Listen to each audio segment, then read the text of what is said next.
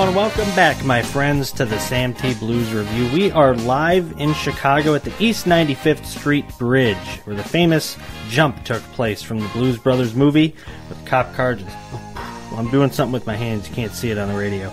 But anyway, the point is, that's where we're at today. I want to thank my co-host and good friend Lonnie Wilkins, a.k.a. Lonford Blues, for sitting and talking with me, talking about all things fried food, Chicago, and of course, the Blues Brothers. And a few weeks ago, I had the absolute pleasure of speaking with one of the original members of the Blues Brothers band, Mr. Tom Bones Malone. You might also recognize him from his stint on The Late Show with David Letterman. Here now is the continuation of my interview with Tom Bones Malone on the Sam T. Blues Revue.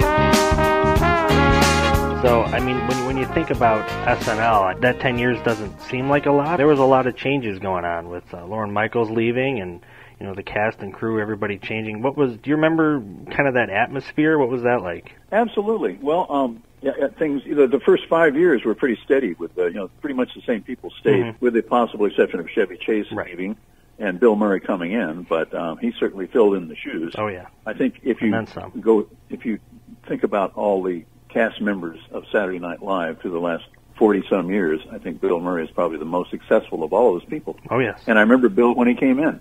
But, things, when Lorne left and we kind of started over, there was a producer in the sixth year, trying to remember her name, and the show almost went down the tubes. Yeah. They replaced her with Dick Ebersol in the fall of 1981. And his line producer was Bob Tischler, who was the producer of the Blues Brothers records. He produced Briefcase Full of Blues, the soundtrack, and Made in America. He produced all three of the real Blues Brothers records. And I worked very well with Bob, and so when he became the line producer of the show, he hired me to be the music director. Those 4 years were just full of all kinds of fun. Basically, Eddie Murphy, Joe Piscopo, Martin Short, and Billy Crystal were the most memorable artists. Yeah. And even Jim Belushi, who came in '83. Yeah, no, the show almost went down the tubes, and so we reconstructed it, and especially with the talent of Eddie Murphy. I wrote the music to Hot Tub. Did you really? Yes. I didn't know that. I didn't write the words to it. That was Barry Blaustein and David Sheffield. They were staff writers, but I did write the music to that.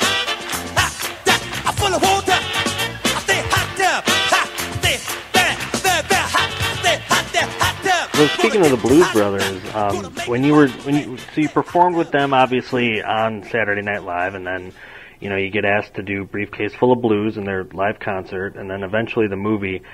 I mean, did you ever see it being as huge as it is now? Well, here's a little inside story for all you listeners out there. It almost never got off the ground. I was at the first meeting about the Blues Brothers. It was just John and Danny and myself. I was the arranger for the Saturday Night Live band in 1977. I'm thinking it was March or April 1977. We called in for a meeting on a Monday at 2 p.m. at John's office. Can you meet with these guys? Yes. They were telling me about the concept they had with these two guys that they wore the same size suit. It was too big for one of them and too small for the other. They wore sunglasses day and night, and they were sort of ne'er-do-well orphan musicians. So I wrote an arrangement of a song called Rocket 88, and we did it for Lorne Michaels with the Saturday Night Live band. And we didn't make the show. Really? John says, Lorne, can we warm up the studio audience? Now, we did a full dress rehearsal at 8 o'clock on Saturday nights, and then we did a real live show at 11:30 with two different audiences. So we played our little song, Rocket 88, for two different audiences, and band had fun playing it, and it seemed like the audience enjoyed it. So the next week, John and Danny are still hot on the idea of the Blues Brothers. So they asked me to do an arrangement of a song called Hey Bartender. So we rehearsed the Saturday Night Live band. We did it for Lorne. Lorne said, frankly, I don't see anything funny about the Blues Brothers. So week number 2, shot down. So John says, Lorne, can we warm up the audience? Sure. Same thing. So the third week in a row, John and Danny figured, well, look, if Lorne doesn't like this, if we're not going to get on, let's move on to something else. Anyway, so the third week, after the read-through of all the scripts, Lorne comes out of read-through and says, the show is 3 minutes short. What are we going to do? John and Danny jumped on him and said, Lorne, the Blues Brothers. Lorne said, well, we have nothing worthwhile to put in those 3 minutes. You guys might as well make fools of yourselves. That's funny. So he put us on the show, and he also, if I remember correctly, put us on towards the end of the show, like at the end of the show, so that if the show ran long, he could just cut us. We did not get cut. The Blues Brothers got on the show. Monday, the switchboard lit up with phone calls. and letters and cards started pouring in from the viewing audience. And apparently people did think that the Blues Brothers were funny. Now you heard it, your life has heard the noise they make. Let me introduce my rocket in you. Yes, it's straight, just can't wait. Everybody love my rocket in you. Wanna move and groove right along in style. Yeah, the V8 motor, baby's modern design, black convertible top, and the girls don't mind. Riding with me, sporting my town, Joe.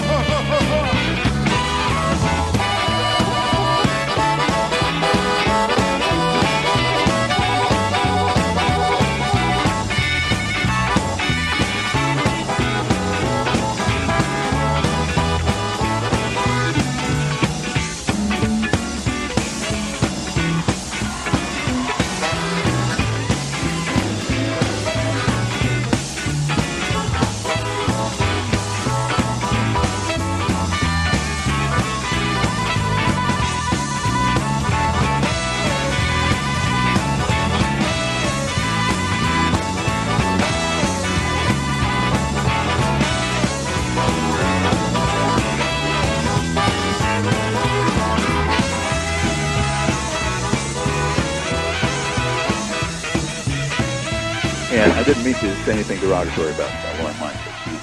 He's always been especially nice to me, and he's always had very huge success that you can't really argue with. I guarantee he won't be listening to this, but I understand.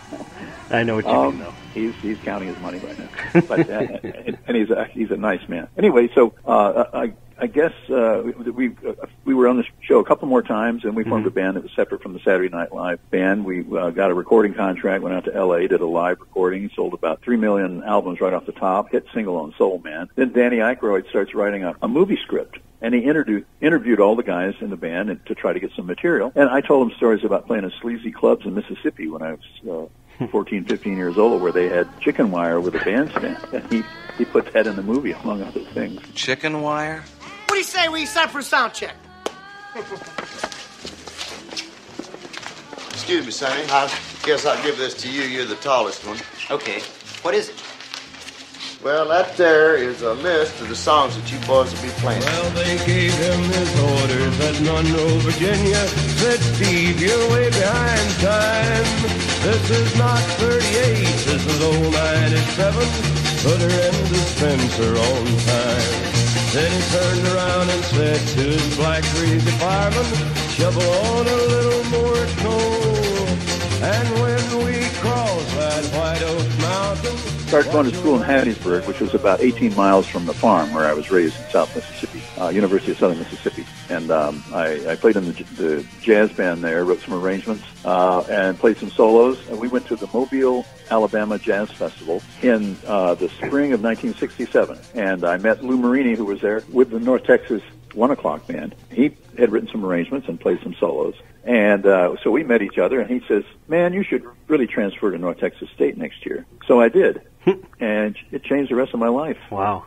And Lou and I have been playing together ever since. I moved to New York in 1970. Lou Marini moved to New York in 1971. He was playing with Doc Severance's weekend band. He got me on that gig. Then I moved out to L.A. in 72 to play with Frank Zappa. Came back to New York in 73 to play with Blood, Sweat, and Tears, which Lou Marini got me into. With Lou Soloff was also in the horn section, and Dave Bargeron. I was a trumpet player in that band, actually, in 1973. 1975, the Saturday Night Live show started. I can't remember the original tenor player's name, but he, for one reason or another, did not work out. And I recommended Lou Marini. So starting around I think it was around the 5th or 6th show of the fall of 1975, Lou Marini became the tenor player in the Saturday Night Live show. And then from there, the Blues Brothers. And so, we've worked together, on and off one way or the other for quite some time. We were recently, in Hastings, Nebraska for the Jazz Festival, playing together. That's awesome. And we did a whole Blues Brothers theme there, too. So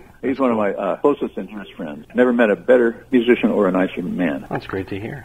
So before Blood, Sweat, and Tears and SNL and all that, you started playing professionally at around 14, And then I know your big break was working with Brenda Lee, is that right? Yeah, I started playing professionally when I was about 14. Some guys came over to my house in 1961. There was a couple of guitar players and a drummer and a sax player. And they said, we're going to start a rock and roll band. Do you want to play with us? And I said, yeah.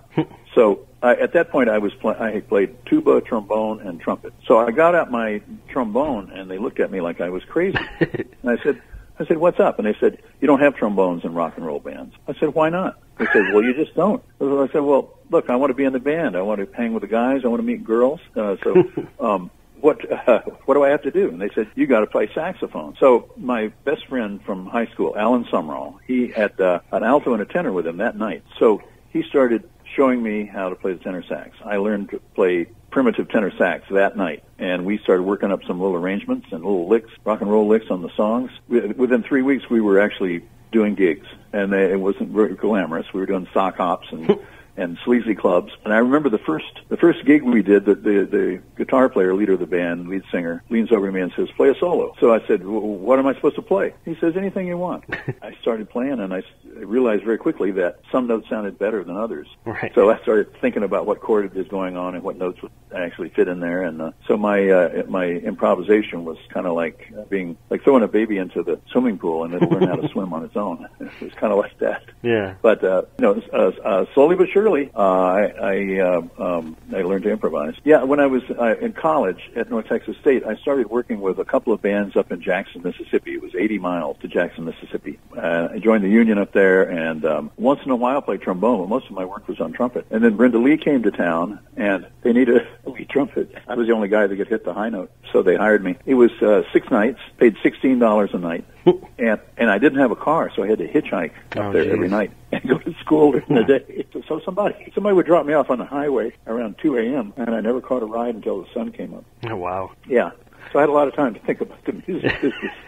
Sitting there in my black suit and like Blues Brothers looking outfit and holding my trumpet case, I had a lot of time to think about the music career. Sure. I'm sure that was quite an experience playing with someone like Brenda Lee, though. Oh, well, yeah, she had Rockin' Around the Christmas Tree. Yeah. Big hit. I'm Sorry was also her big hit. Mm-hmm. And talk about Full Cycle, I also was in house band when she was inducted into the Rock and Roll Hall of Fame. Oh, were you really? Yeah, and we talked about that gig, and she remembered me, and it was just so that's nice. I'm sorry, so sorry, that I was such a fool. Well, Tom, that is all I got for you. I do appreciate you taking time out of your day to talk with me. I'm glad you took time out of your day to talk to me. It's my pleasure to talk with you. Well, I thank you very much.